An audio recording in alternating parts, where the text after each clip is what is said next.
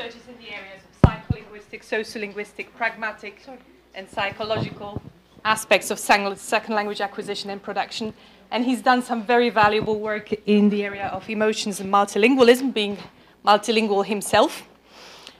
The book that's probably most relevant to this conference is the Emotions in Multiple Languages book, which has now been out as a second edition in 2013, but his list of publications is very impressive beyond that as well. He's a former president of the European Second Language Association, where he served 2 terms, and current president of the International Association of Multilingualism. He's also the editor-in-chief of the International Journal of Bilingual Education and Bilingualism. And I can't help myself, he also has got the black belt in karate. Thank you, Eva. Thank you for coming to this plenary. Thank you to the organizer, to Laura, for being so wonderful and for accommodating my annoying wish to present the plenary at a different date. Originally, I was supposed to present on Friday, and then I think, 3 weeks ago, I was told that my daughter, who's in her 2nd year doing French and linguistics at University of Oxford, she got a double first last year, and in Oxford they have special ceremonies and awards for people who do really well in their 1st year. So she has a ceremony on Friday evening. And so my wife said, "Oh, that's fine, I will return sooner." And then I thought, "Oh God, my daughter will never forgive me if I miss that." So it was a tough decision, but it was that of a proud dad. So forgive me for upsetting your excellent schedule. Paco was kind enough to change. So thank you to Paco. Yes, to swap. Places. Good. Okay. Before I start on this topic, I would like to start with a little anecdote. When I got to London in 1994, I realized that the way British people express emotions is not quite the way that we Belgians express emotions. And I was slightly baffled at first by how my colleagues expressed emotions in such a subtle way, so stiff upper-lipped, that I wasn't quite sure whether I got it. It included our banker, because we needed to obtain a mortgage, buy a house in London. And we had an appointment at 2 at Barclays near Russell Square. And by the time, we were there at 1:45, but then you had to queue for information. And by the time we got to the front of the queue, it was already 2. And then they told us, "Oh, that gentleman is in room 105. So we walked to room 105. And by then it was 2:05. And we knock on the door. And the banker opens the door and said, "I thought we had an appointment at 2. And my wife and I were both baffled. We thought, is this humor? Is this telling us off? Is there any emotional background here? Because he wasn't smiling. It was deadpan humor. Or not. And we thought, so my wife and I looked at each other and decided that, in case of doubt, just ignore. So we just sat down and said that we wanted a mortgage, and in fact he agreed to giving us a mortgage 2 days later, but he expected us to change one thing because we had to produce a draft budget for the coming year so that he could be convinced that we would be able to repay the mortgage. And so we made everything up because we had absolutely no idea how much life would cost in London. We had a vague inkling about transport being expensive, etc. And then one crucial item was Christmas expenses. And we had rather naively put, I don't know, £70 or something. And now that was obviously a cultural violation. because he said, no, I can't possibly accept this mortgage application because £70, that is just ridiculous. Never mind about the thousands of pounds that would go on gas and electricity and phone calls to the home country. But we said, is 70 not enough? Said, no. So what would you put there? So, well, at least 150. I said, fine, 150 it is. So he changed that to 150 and we got our mortgage.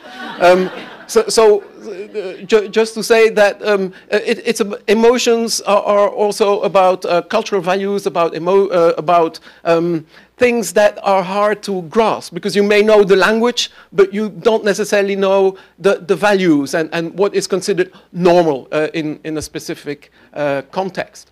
I was equally baffled by sometimes students with different cultural backgrounds whose emotions I realized I had no ability to read or to appreciate. And I was still teaching in Brussels. I was teaching French at the Flemish University in Brussels. And there was it was a class, I must admit that at the time I enjoyed giving them rather naughty French songs at the end of class to teach them some useful vocabulary that they wouldn't be allowed to use in their dissertations, obviously. The students usually enjoyed it, and so they sang along, and you know, the louder you sang, the better it was. And everybody was singing along except one Pakistani gentleman, and I can still visualize him sitting there looking not amused at all. And so I was slightly worried, and I was kind of, you know, using peripheral vision to look what he was going to do, and remembering to open the door behind me so that I would just have to push out and run away in case he got up to hit me.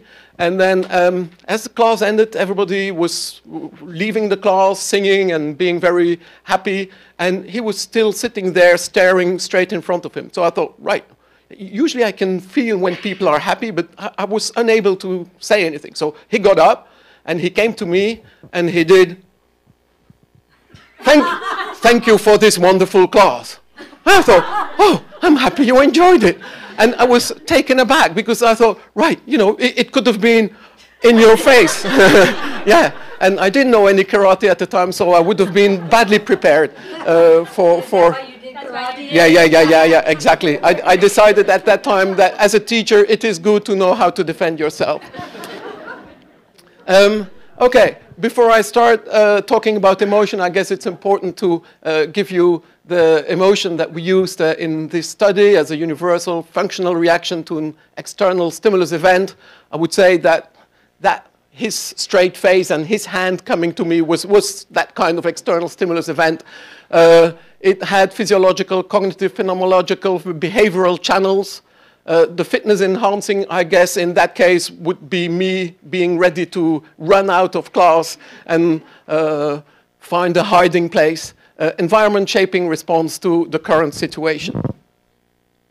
Okay, the basic emotions. We had a brief mention of this this morning. Ekman's theory about the 6 basic emotions and what triggers them. And the crucial thing also is, in a way, what are the antecedents of a particular emotion? Meaning that you can be in that emotional state, but in fact only people who know you or who are members of your speech or cultural community know that, yes, you are allowed to feel anger if somebody does that to you. And that is obviously quite different in different cultures. And hence also things like surprised. Were we supposed to be surprised by the way the banker was dealing with us? Or was that perfectly not surprising in a British cultural context? Thank you. Also realize that reading British faces, it takes a little while. But now I realize that if you are not overly familiar with interpreting emotion on British faces, just look at the eyebrows. If you notice that either left or right, I mean, for laterality, it doesn't matter. It could be left or right. If it goes up slightly, that means that you have really upset that person and that that person is ready to knock you to the ground next. So be very careful. If you see that eyebrow go up, take one step back and bring up your arms in guard position. Okay. Is this working? It doesn't seem to. I think it's the cook is probably boycotting this session because he wasn't happy with us insisting on leaving and without dessert. He had prepared the nicest cake and we haven't even tried. Okay. So there is this debate between psychologists on whether emotions are universal or whether they are culturally specific. And among the people who defend the cultural specificity is Batya Mesquita, who's a Dutch professor who works in Belgium and who's an absolutely lovely lady, and she's been looking at this. And she underlines the fact that people in different cultures have different emotional experiences, which is a non-trivial fact, and that it tends to be overlooked by people who have this more universalist view of emotions. And they have been looking at how people's emotions acculturate. And so they have been looking at immigrant populations in different countries and how they start fitting with the local emotional patterns, meaning that the things that make the locals angry, bit by bit, they start copying that and feeling the emotions that the locals would feel in a particular situation. So this is really interesting research. And one of the studies that they did with Kitayama also was on this difference between East and West. And I know that earlier on there's been warning words about culture and how dangerous it is to generalize. And I totally agree that we need to be careful. Yet it is interesting sometimes to generalize a little bit and see what comes out of it. And this seems to be replicated quite often in the United States, the focus on autonomy. In Japan, the focus on relatedness. And this obviously leads to different emotional patterns in that the Americans will report more socially disengaged emotions when they are asked to report something that made them happy or angry or surprised in the past week. That's how the experiment goes. So tell us something that happened to you in the past week that made you angry or sad. And then they repeat that in different cultures, and then they look at how people, what it is that people report. So in the States, for negative emotions, people would report anger, irritation, ill feelings, but they would also, for positive emotions, it would be pride, strength, euphoria, and the focus would be on the individual. Whereas in Japan, the most frequently reported negative emotions would be shame, guilt, indebtedness. Positive emotions would be closeness, respect, helpfulness. So the Americans emphasize autonomy, whereas the Japanese emphasize relatedness. So an American would be typically more angry about his individual rights being violated, or at least that person's perception of violation of autonomy, whereas in Japan, it would be much more a violation of respect for the community. And this is quite interesting because through my karate, I learn about Japanese values, and it is really that in the dojo, nobody is allowed to stand out. That humility is crucial. That, in fact, if you are fighting with an opponent, that opponent is your friend. You don't want to win necessarily. You don't want to prove that you are better. It is a collaboration between two equals. And that is an interesting Japanese cultural value. Now, how we communicate emotions depends on the ability to infer the emotions that your interlocutor is experiencing. You are typically not supposed to say what you are feeling. You can't verbalize your emotional state in certain contexts. So you use indirect cues to reveal your emotional state. So I guess that if, sorry for being a bit stereotypical, but I'm always surprised when I'm in the United States. How are you? Everybody always seems to have to declare that they are awesome, right? So I would say that in that context, anything less than awesome means that it's really bad. So if an American asks you, how are you? And you say, I'm fine, in a typically British way, they probably think that you are totally depressed and they will give you the address of their psychiatrist.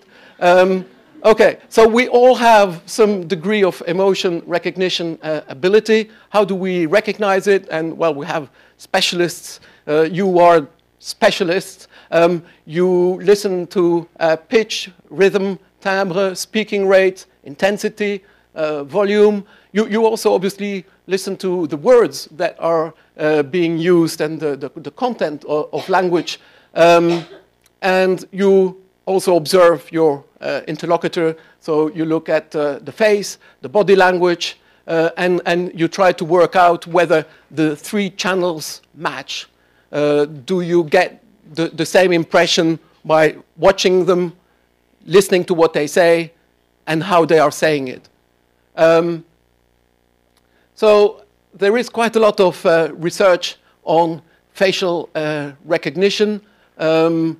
That we learn a lot from the face of our interlocutor. And then there is this debate that I mentioned before, is facial recognition universal? It seems that there is an in-group advantage, meaning that it's easier for you to guess the emotional state of somebody who belongs to your group, cultural group or linguistic group or even subgroup, I guess. And I think that I believe that there is value to the two arguments, namely that there is probably some degree of universality, but also some cultural specificity.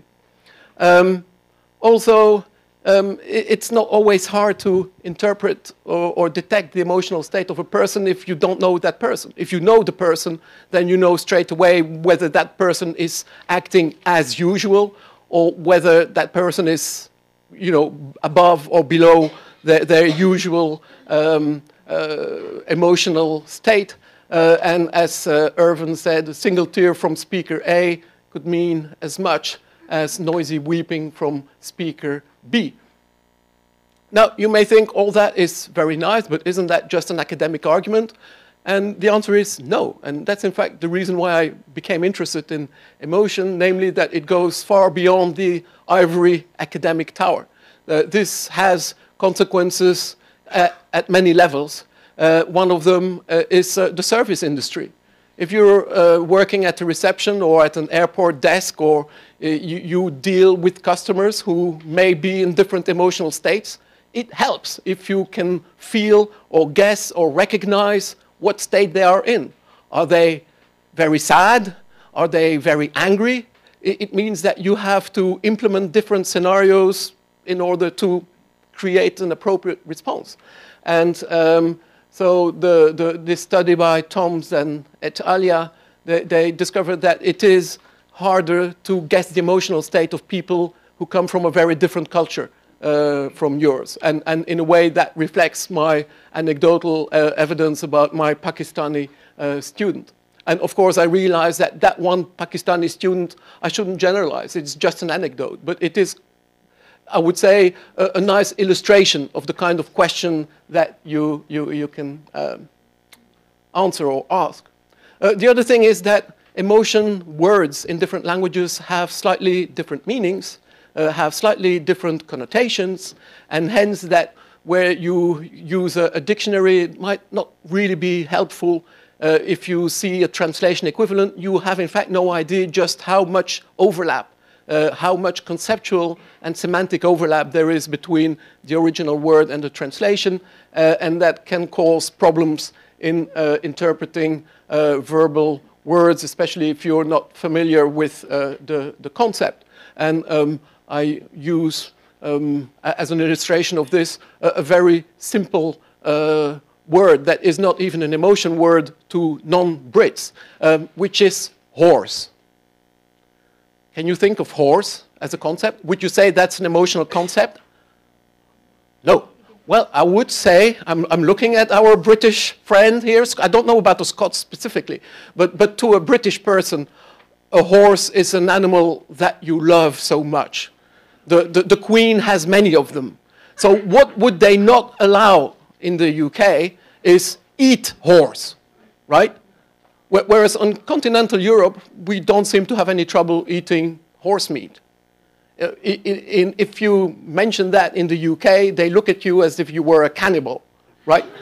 So you think you know what the word means, but in fact you have no idea about the emotion concept. And I would say that to a Brit, the word horse is in fact an emotion word. So there are cultural effects. Ju, who looked at the Chinese and Dutch participants, and she discovered that the Dutch were better at recognizing positive emotions expressed by Dutch people, and the Chinese were better at recognizing the emotions of fellow Chinese, and that some vocal, specifically prosodic cues to negative emotions such as anger and sadness, that both groups recognized them equally well.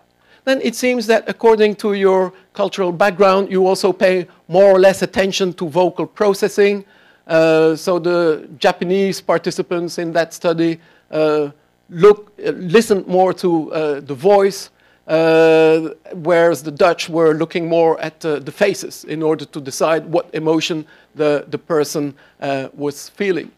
And hence, this varies in different cultures, and I'm particularly interested then also how bilinguals or biculturals, whether there is a shift in what they pay attention to. And I have a number of PhD students who work on this phenomenon of emotional acculturation. I would say one of the pioneers in this area is Ellen Rintel, an American professor, and she had recordings made by actors of different primary and secondary emotions. She played them to her ESL learners who did a summer course in the States and asked them to identify the emotion being portrayed. And then she had a control group of American students who did the same thing. And what she found was that there was no age or gender effect, that unsurprisingly, the locals were better at recognizing the emotions than the foreign language learners. But then also that there was a proficiency effect. The foreign language learners with higher levels of proficiency were better at recognizing the emotion. And then at similar levels of proficiency, there seemed to be a cultural effect, namely that the Spaniards did better than the Arabs, and the Arabs did better than the Chinese. So the more remote you were culturally, the harder it was to guess the emotion of the actor. In fact, I met Ellen Rintel at a conference a couple of years ago, and I asked her, you know, how did you come up with that design? That's such an interesting pioneering study. Nothing had been published on this before. And she said, I happened to share my office with a psychologist. And we got talking, and when we were both interested in emotion, and we decided to put something together. And I like that because it's exactly what you are trying to replicate here in Madrid with setting up this interdisciplinary group. And I think that interdisciplinarity is really the key to progressing in that field. That we need to bring our methods together. We need to talk to each other in order to come up with original, interesting questions. This study then by Dromi and his colleagues discovered that native speakers are not necessarily better at recognizing emotions when observing them in that language, and that in fact people with more languages seem to have an advantage. And that's obviously something I like, because as being involved in multilingualism research, I like to show bilingual or multilingual advantages. Then how do we react? Go ahead. Go ahead. Did they do any controls to determine whether that was a cause or just a correlation? Is it that people who like to learn more languages are more impacted? Yeah, I found that, and I totally agree. However, I don't remember, and I would have to have a glass of beer sitting with you at a table to answer that question. So yeah, we'll come back to that. So early work seemed to suggest that people are paying more attention to the vocal rather than the verbal cues. So how does your voice sound is more important than what exactly it is that you are saying. Collignon and colleagues who found that people relied more on visual cues, but that they focused more on the vocal channel if the quality of the visual stimuli was diminished. So there is a kind of an order of preference, and if you can't get enough on one channel, you switch to another one. So I thought this was really interesting, and then I had this MA student, a fellow Belgian, Pernelle Lorette, who came to Birkbeck to do as a visiting MA student, and we started working together. And the material I'm going to present to you is, in fact, coming from her MA dissertation and the work we did afterwards. So we were wondering whether first and foreign language users of English would be equally able to recognize emotions shown to them in video clips recorded of an L1 British English speaker, whether there would be an effect of proficiency, whether there would be an effect of culture. Thank you to all of those of you who have forwarded this call for participation to your students, to your friends. It's great when you do this, because that's really the only way to get sufficient data. And we were quite lucky here, 920 participants. We always have more females than males participating in those questionnaires. We had a nice group of first and foreign language users of English. We recorded 6 stimuli, and I will show one to you, though I hope it will work, because I want to show, I should have done that before, in fact. It's a YouTube clip where we asked the actress to improvise 6 emotions that represented daily life situations. And do you think I could click on this or not? I need to have... Let me see. Do you think this would work? Or do I need to...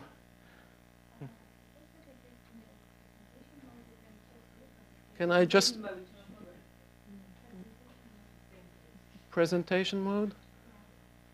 What is presentation mode? The way you had it before. Just, do you know how to do this?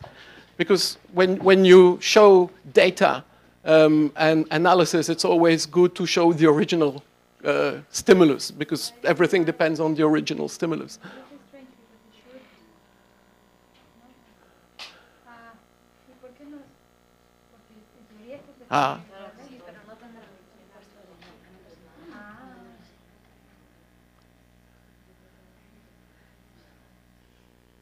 Okay. That's right. Perfect. Yes. There is a second clip, but do we have sound? Yes. Good. So this is like a really beautiful restaurant. It's just really, really nice. And I just, you know, kind of...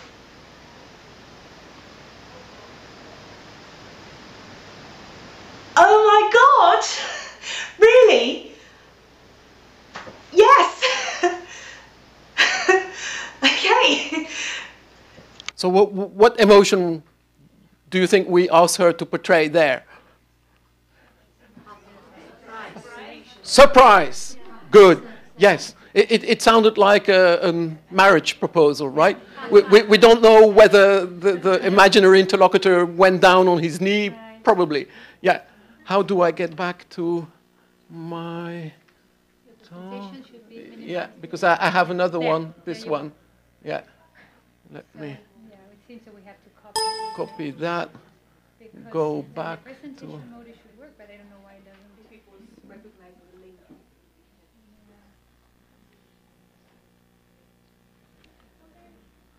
No, how do I copy this? Let's redo it. Ah, There. no. In the other. I need to put it in there. Yes, that's it. Yes, Is the same? yes. Go ahead.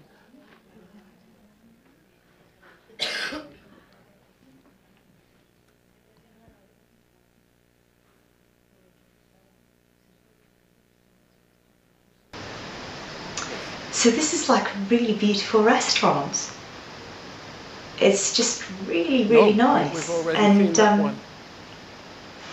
I just, That one, how do I get? No. Where am I?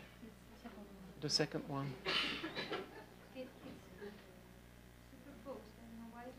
There is something a bit weird there.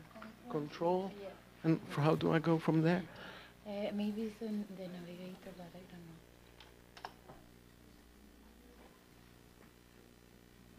yesterday I went to see my mother-in-law. It was actually her birthday the day before yesterday, but I couldn't go because I had a business meeting. And I bought her a very nice bunch of flowers, very nice. And when I got there, she said, "What's this about?" And I said, "Well, it's your birthday, Maria, happy birthday." And she said, "It's not my birthday, it was my birthday yesterday." So anyway, I really hope she liked the flowers. So that was a very British way of showing what emotion? Anger. Yeah. So these were emotions that were pretty well recognized. There were others that were slightly that had slightly lower levels. But the thing is that, in fact, all participants recognized these emotions above chance. So they did pretty well. So we had our participants, they had to fill out online Lextail test, 60-item lexical test. It's a test where you have to distinguish real British words or real English words from English-looking words that aren't really English words. Our native speakers had a 95% accuracy rate. Our foreign language users, 83%. I forwarded the call to as many people as possible, asked them what emotion is portrayed, so they had a forced choice. And the emotion recognition score was the sum of the correctly identified emotions. And as you see, disgust, fear, surprise, happiness, sadness. Anger, in fact, was only 51% correct. The data weren't normally distributed, so we used non-parametric stats. And this was the first surprise. There was no difference between the native and the foreign language users of English. We were, and that's a nice thing about research, really. And I'm appealing to those of you who are students. There is nothing that gives you more, I would say, healthy surprise than an unexpected result. When you have every reason to think that you will find something, you don't find something, or you do something, that's great. I mean, it's not great in the first half hour.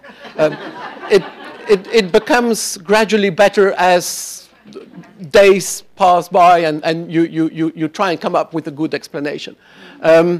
We did find the expected positive correlation between proficiency for the foreign language speakers and ERA.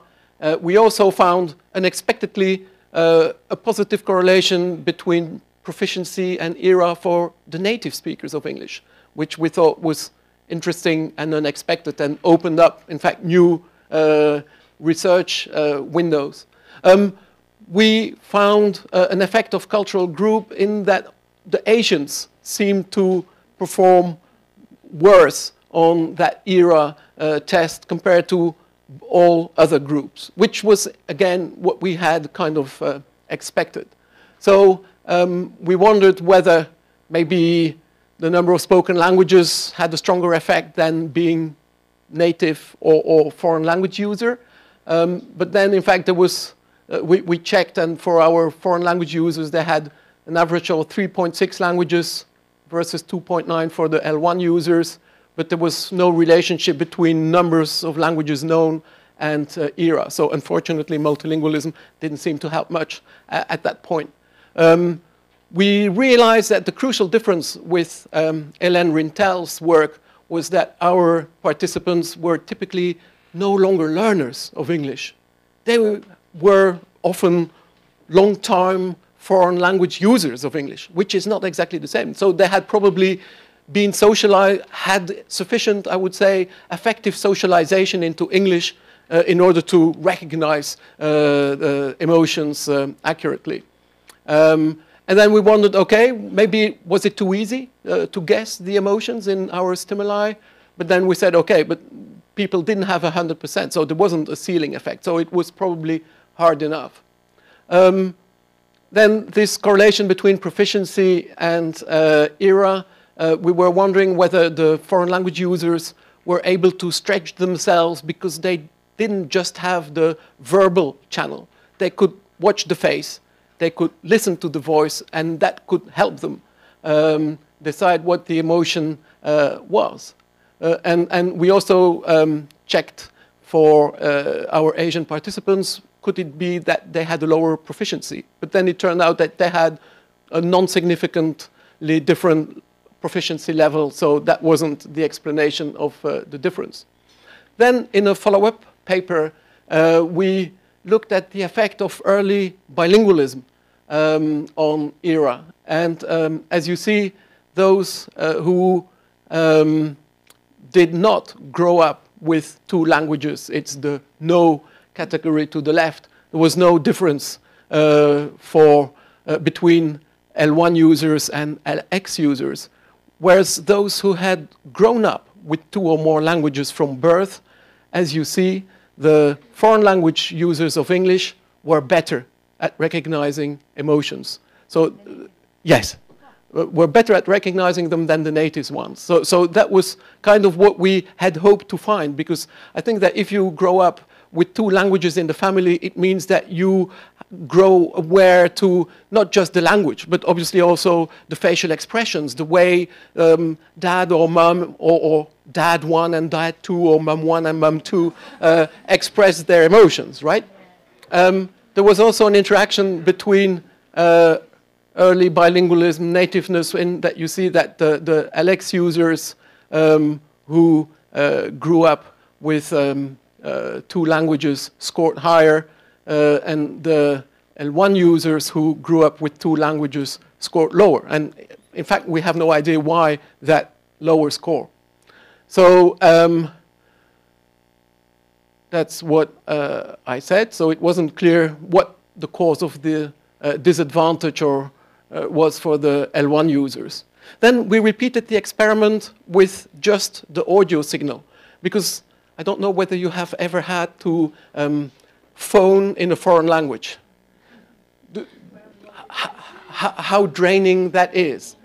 Because your interlocutor doesn't see your face, doesn't see your eyes going wide, and you know, your silent wish, your silent plea for help, or your silent SOS, right?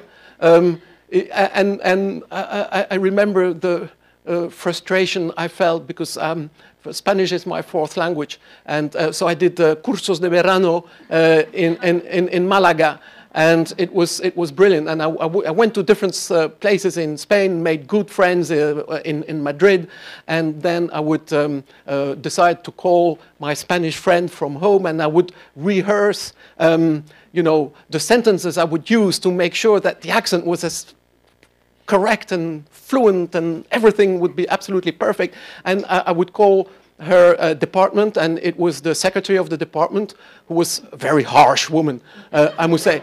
And then, you know, after having, and I usually never repeat anything, but there I would repeat the whole conversation in my head, and then say it out, and then call her, and then I would say, quiero hablar con Pilar Salamanca, and then I would hear her transfer the call and say, Pilar, there is a foreigner wanting to talk to you.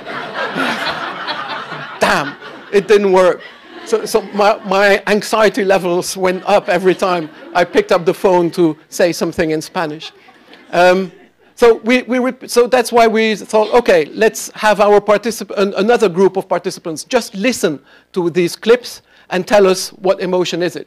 And there we did find the expected difference in that the L1 users were better at recognizing correctly compared to the foreign language users. And we also found the same positive correlation between proficiency and ERA, both in the foreign language group and the first language group. And then we found, again, the same effect, that our Asian participants were, again, having more difficulty in guessing the emotion right. But they also had lower levels of proficiency in that experiment. Then we decided that there are probably other independent variables that could have an effect. And you know, we have discussed emotional intelligence, and one of my friends is professor of psychology at UCL, Dino Petrides.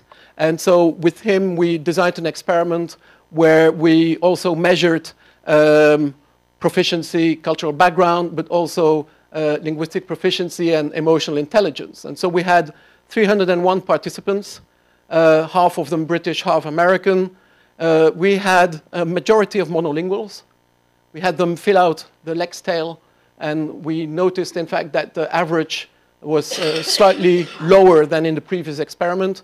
We didn't find a difference between Brits and Americans, which surprised us because we imagined that the British participants would have an in-group advantage. They watched the video clips that I showed you before. And I have to tell you that this wasn't my usual snowball sampling. We did this with the help of Euronews, who appointed a panel who looked for a company that had representative panels of different cultures. And so we said, we want 150 Brits, we want 150 Americans. And so they did that. So those are people who do this for money. It's a job. Since we don't have these funds, but Euronews has lots of money, so they could pay for them. So it also means that they were not self-selected, which is a kind of a problem we have in our discipline. If you ask people, can you do something, you know, only the ones who are typically good at it will want to do it. So here, these were people who weren't necessarily good at it. So that was a useful, different kind of population. We had them fill out a trait emotional intelligence questionnaire, group them in 3 groups depending on what their score was. And I would say, not entirely surprising, but the Americans scored significantly higher on emotional intelligence than the 150 Brits. I wouldn't make any generalization, but that was kind of interesting. So we wondered again, how well do they do in recognizing emotions? Would there be differences between the Brits and the Americans? What about linguistic proficiency, trait emotional intelligence? Say something more about trait emotional intelligence, a distinction between ability and trait. Trait being the constellation of emotional perceptions located at lower levels of personality hierarchies. It concerns your ability to perceive your own emotions and perceive the emotions of the people you are interacting with. So it's a very useful personality trait for language teachers or teachers in general. Those are some of the facets of emotional intelligence. I underline happiness and optimism. I think those are crucial skills if you are a teacher, right? You have to believe that, yes, it won't remain that bad. Things will become better at some point. Yes, I think it's also a crucial skill if you're a researcher that, you know, at some point you will become better at this. So don't worry if you get a paper rejected or an assignment full of red, you know, don't take it too personally. So control your well-being, your self-control, your emotionality, your sociability. And then we ran a 3-way ANOVA, and we found a significant effect for proficiency, trait emotional intelligence, no effect for country of origin, and an interaction. And I will show you the graph, where, as you see, people with low levels of linguistic proficiency, their trait emotional intelligence seemed to make a huge difference. If you scored low, and these were native speakers, if you score low on linguistic proficiency, then your emotional intelligence helps you overcome that deficit And it makes a huge difference whether you are low in linguistic proficiency, but you are high in emotional intelligence. You seem to be able to compensate for it. If you're in the medium group of linguistic proficiency, well, there still is a bit of a difference, but not that much anymore. If you are highly linguistic proficient, then you don't need your trait emotional intelligence. It doesn't make a difference anymore. So I thought, okay, that's interesting because, I think it's probably applicable in different contexts also. So we found this significant effect for the low proficiency group, not for the medium and high group. And we were so surprised not to find this difference between the Brits and the Americans. And then we started to wonder whether the psychological advantage that the Americans had was maybe cancelled out by the cultural advantage that the British had. And that if in the end there was no difference, it's because they both had one advantage that cancelled each other out. So that's the explanation we came up with. We think that having high linguistic proficiency probably means that you are better able to interpret the subtle emotional connotations of the words that you hear in the clips. So in fact, we want to repeat this experiment with foreign language users of English. And Dino Petrides told us, well, I'm not surprised. High trait emotional intelligence, children and adults are better at recognizing emotions and than their low trait emotional intelligence peers. Yes? I was wondering if you considered television. Do British people see more American... Oh, no. Do people see a lot of British television in this case? Right. We didn't control for that, but that would be a legitimate question. Yeah. I've seen an effect like that in the understanding of the Czech language and the Slovak language. The Czech people who are older understand Slovak very well because they had it in their television. The young people don't have it anymore and no longer can understand it. I mean, right. It's not emotion specific. Yeah, yeah.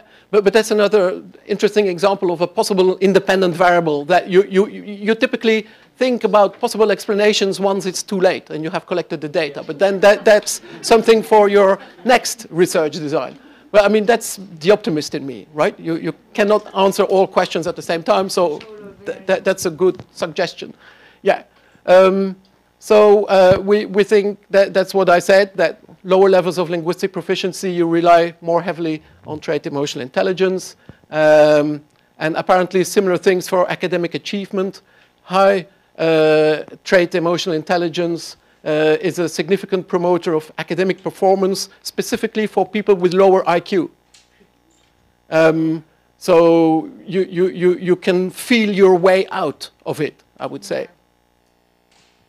What are the implications for applied linguists? And I think that they are pretty important. It's that I'm often surprised at how little attention is given to emotions and how emotions are expressed, portrayed in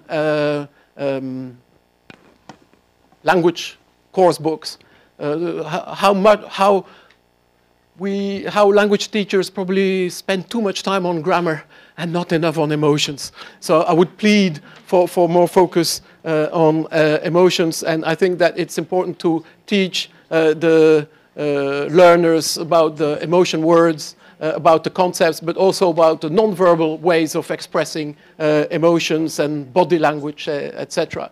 So I think it's useful, for example, to use authentic material from the television or from newspapers, just not focus just on words, but also on prosody, intonation, maybe use role play to have students perform these. And it's pretty funny. When I did that with my students back in the French classes, we would laugh because can you now pretend to be a French speaker? And for many that was, all the stereotypes came out, and then, but then in exaggerating it, sometimes you get it.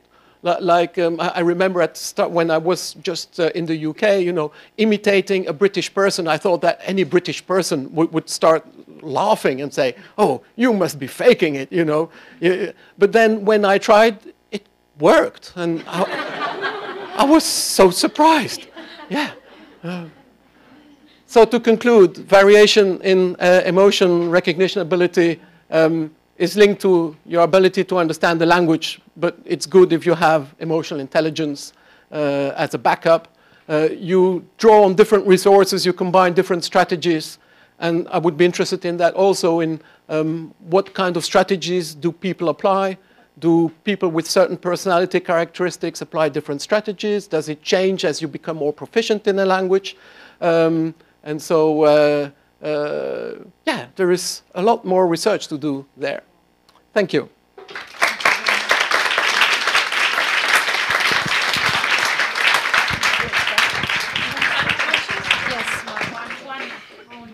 Okay, I'm being told we have time for one, maybe two short questions, so if there is anything really urgent.